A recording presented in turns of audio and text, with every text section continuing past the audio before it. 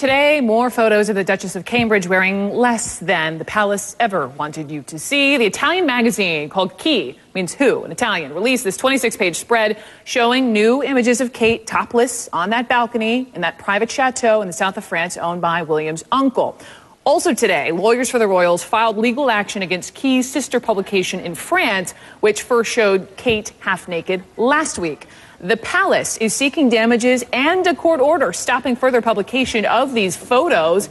Since the story broke, we in the newsroom, let me just tell you this, shall we say, have had some very loud discussions over who's at fault. Is it the paparazzi or the future Queen of England? And Catherine certainly received no sympathy in the CNN.com article written by Roland Martin, our CNN analyst, host and managing editor of Washington Watch with Roland Martin on TV1. Roland is joining me now. And Roland Martin, let me just be totally transparent to our viewers. I mean, you and I normally talk politics. We were on set last week talking foreign policy. Why, my friend, do you care about the Duchess of Cambridge in this story?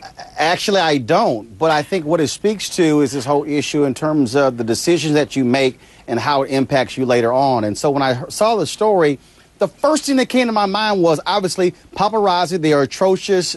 I can't stand these folks. I hate all these celebrity magazines where they're taking photos of people walking down the street getting coffee. But let's be honest.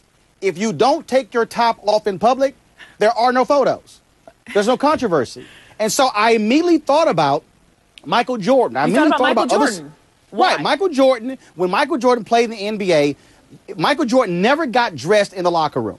He always got dressed in a side room. You go into the NBA or NFL locker rooms, guys are walking around butt naked, coming out of the shower, literally changing clothes right in front of the media. And so Jordan never wanted to be seen in a way that he could not control. And so I understand being on a private 640-acre Roland Martin, this chateau. is a private, let me just play devil's advocate. This is a private villa. She's on a balcony. I mean, I have to imagine that the land is pretty dense where she is. I don't know how far away this, I'm sure, photographic lens was, but I can't help. Let me just say, I personally felt sympathy for her. I mean, can this woman not have a single private moment in her life?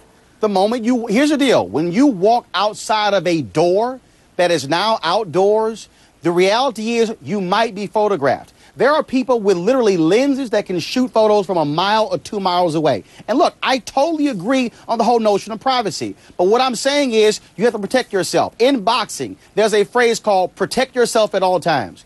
And you talk to any number of celebrities, they will tell you they have to think about this beforehand and protect themselves beforehand. I get French law. I get the laws are on the books. But the reality is this here. When you walk outside of that door, you are in the open space. So you're saying if you're in the spotlight, if it were to be a Michael Jordan, if it were to be a Lady Gaga, if it were to be a Lindsay Lohan, if it were to be now, the Duchess of Cambridge, it doesn't matter. You always have to be mindful of where you are, what you're wearing, what you're not wearing, what you're tweeting, etc. And also, Brooke, let me just point this out, though, that she is also married to the son of, the late Princess Diana, who was the most photographed woman in the world. That's my point. And also, look, I know any number of celebrities, and they are very careful about the people who they are even around with privately in terms of are you recording photos or videos. I went to the house of one of the biggest musical artists of all time. And in his bathroom, there are photos all around saying, no photos, no videos, put this in your memory bank.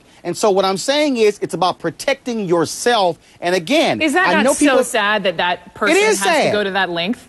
It's sad that Halle Berry has to go off on paparazzi, and she's literally trying to move to France because they're following her when she's picking her daughter up from school.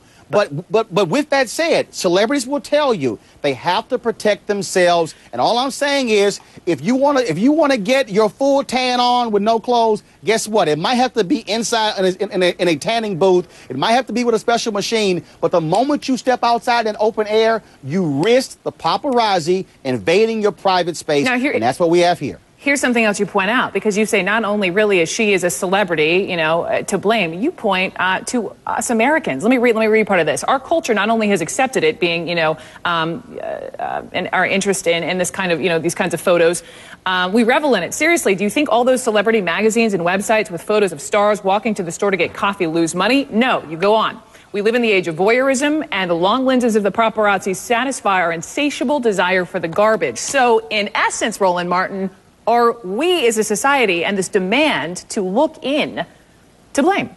Yes. Look, if somebody's paying a photographer 7 figures or high 6 figures of a nude Kate Middleton. And we don't know how much they've paid, do we? Well, we don't know, but we do know that other paparazzi have gotten significant amounts of money for these kind of photos. And guess what? They know if I spend this amount of money, we're going to make that money back in terms of newsstand sales. And so you're absolutely right. I sit on airplanes and I see women, men, mothers sitting there and they're looking through these magazines and they're nothing but photo magazines of just stars just doing their everyday life.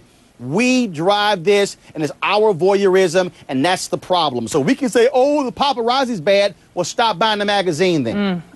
We could go off on that, but I have to stop. Roland Martin, thank you. And you can read Roland's article. Just go to CNN.com. And to you watching, tell me what you think. Send me a tweet. I sit here and read all my tweets. Keep it real, Roland Martin. Tweet me at Brooke B. CNN. Thanks, Roland.